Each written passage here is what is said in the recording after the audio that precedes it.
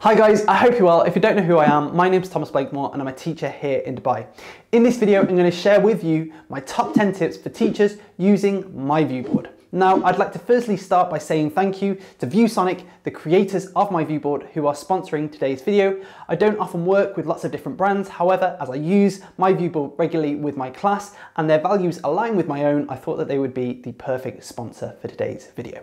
So this video is going to be split into 3 separate sections. We're going to start by looking at prepare, then present, then participate. In prepare, we're going to look at a range of different tools and resources that can help you prepare really creative lessons.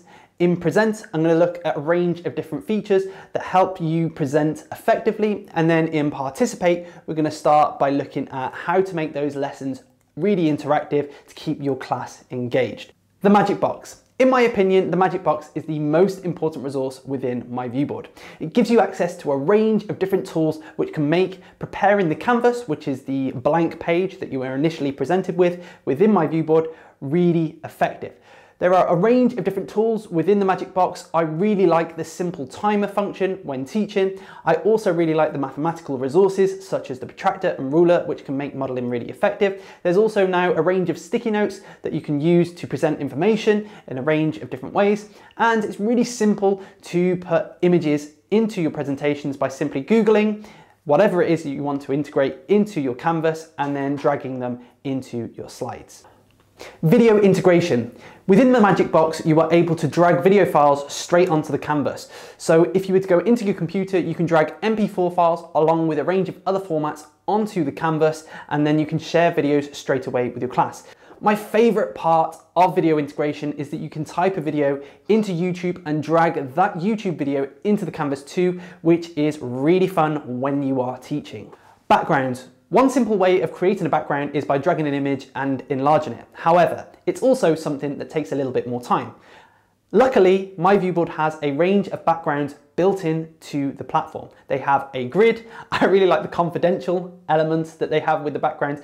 In addition to that, you can search a range of different backgrounds from the internet, and there are a range of different colors integrated too. You can select whatever background you want to, which can make it really effective when you're presenting to the class. Compatibility. Now, while I've shown you some fantastic features already for MyViewboard, it could be a little bit daunting when you're thinking about the fact that you've created a range of different flip charts on a range of different resources, such as Google Slides, Smart, Active Inspire. Please don't worry.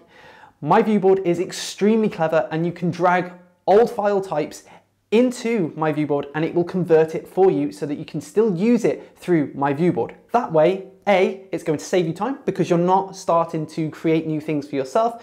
And B, if people are creating things on other platforms, you can then drag them in, which makes it really easy to work as a team.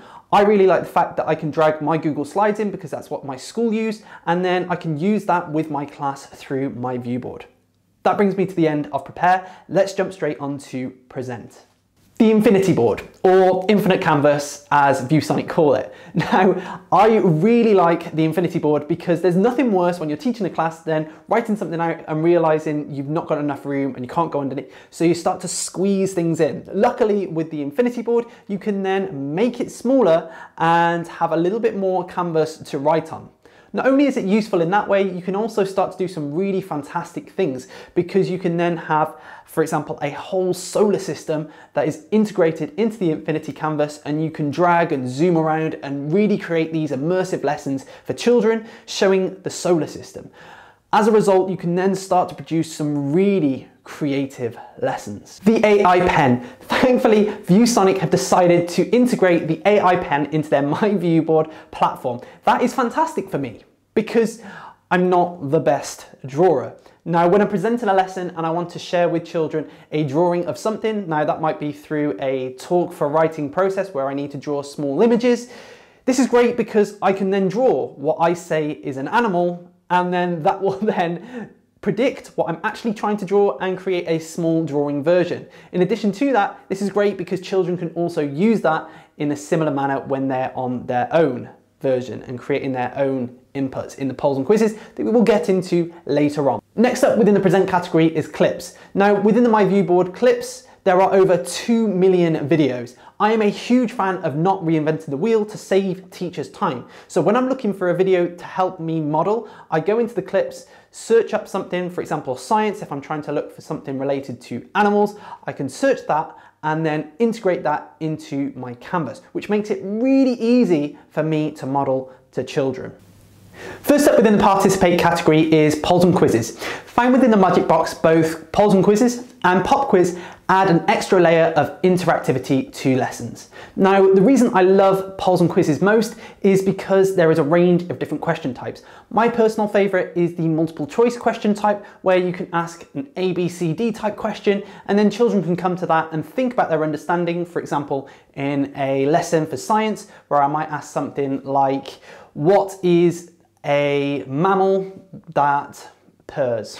And then from there, children can pick the A, B, C, D and pick the correct one. From there, as a teacher, I can then see the children's answer, and it's really effective as an assessment for learning tool. Next up is the Immersive Reader. Now, I love the Immersive Reader because I think it adds a layer of accessibility to children, which allows inclusion. Now, if there is text on the screen within the canvas of MyViewboard, you can then go to that text, click on the little Immersive Reader icon, and it takes you to the Immersive Reader screen. From there, you can highlight the different word classes. The Immersive Reader will then read back the text at a pace that you select. In addition, the most powerful tool that I think is the fact that you can translate the language, which is fantastic for those children who have English as an additional language. If you don't want to go into the Immersive Reader, there is a little icon next to the Immersive Reader where it will just read the text out loud, which is really simple to do. Lastly, within participation is the online system. If you're watching this thinking, I haven't got a Windows device, I'm not going to be able to use this, I'll just leave it for now. Please do not worry. MyViewboard is available online, and I've made a range of other videos showing you exactly how to use that system, and I'll link that up there. I use that one primarily, but it's been fantastic to explore this Windows system and get familiar with the different things like polls and quizzes that aren't available online. So I would definitely recommend going to check out that video if you haven't got the Windows version, but if you do, make sure you download the Windows version, and remember, I've linked that in the video description and within the comments below, so feel free to check that out. Hopefully you've enjoyed the video. To help me out, please make sure you go to the like button, give that a hit. If you're new to my channel, make sure you subscribe so that you don't miss future content. I make a range of education and lifestyle videos here in Dubai. I would also like to say a big thank you to ViewSonic for making this video possible and sponsoring the video. Hopefully I will see you in the next one, guys. Until then, I'm out.